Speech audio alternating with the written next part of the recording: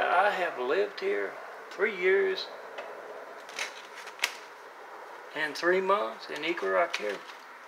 I've made a lot of videos of helicopters.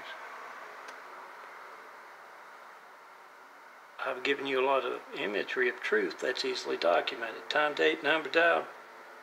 But I've noticed lately that there are a lot of helicopters going directly above T Terrace here.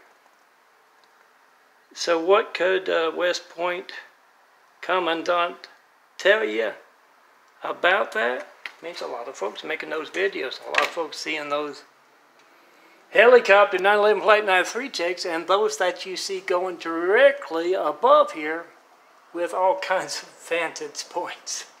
They are the ones active in your family's hijacked lifelines. Call them on that. Post.